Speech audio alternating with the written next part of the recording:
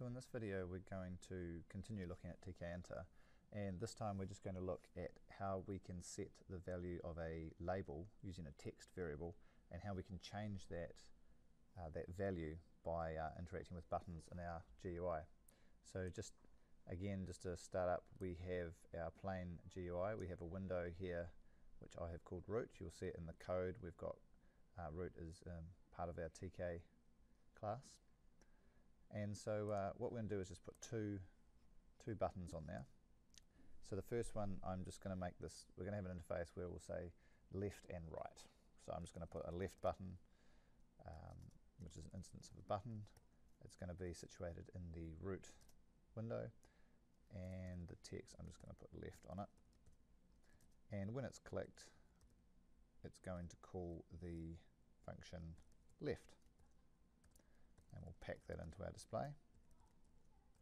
And we'll do pretty much the same thing with the right button. So it's going to be a button located in root.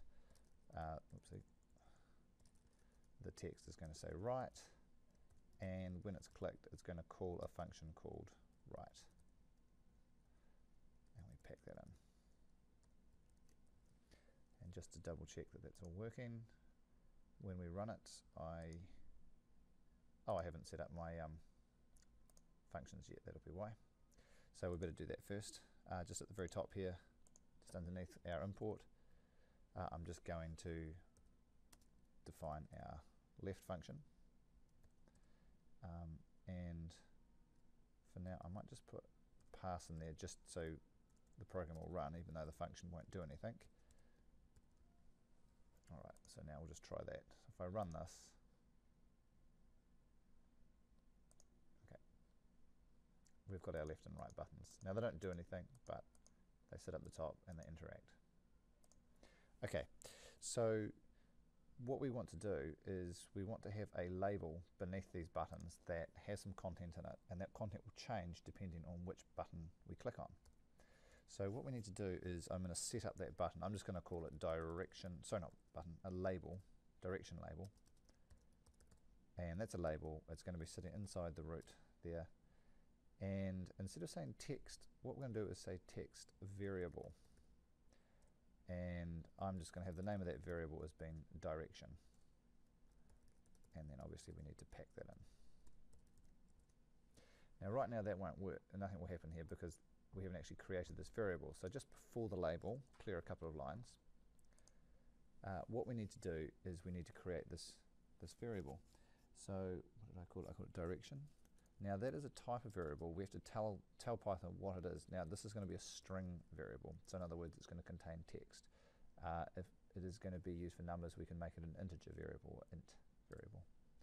And then what we're going to do is we're going to set the value. So we go direction.set, and then in brackets I'm just going to put the text to appear to start. So choose a direction. Alright, so if we just save that now, what should happen when we run this is that this variable is set up. We set it as choose a direction, which is now going to appear as our text on our label. And there it is there. Now right now nothing is happening because when we're clicking on these buttons, those functions don't do anything. So what we're going to do is we're going to use the exact same bit of code here, direction.set. So up in our functions where it says pass, if I say direction.set, now this is my left function, so I'm going to have it put the word left there, and for my right function I'll just have it say right. So this should now say when I click on the left button down the bottom here, when I click on that left button, it's going to call the left function, and that's going to reset the string variable called direction to being left, which means our label should now change, because down here you can see the text variable is called direction, and so when this is updated, the label should change. So here we go. So you can see initially it's set to choose a direction. When we click on left, it resets that text variable to left. When we click on right, it changes it to right, and back and forth. So there you have it. That is a way of setting a variable for a label and then changing it by using functions and buttons.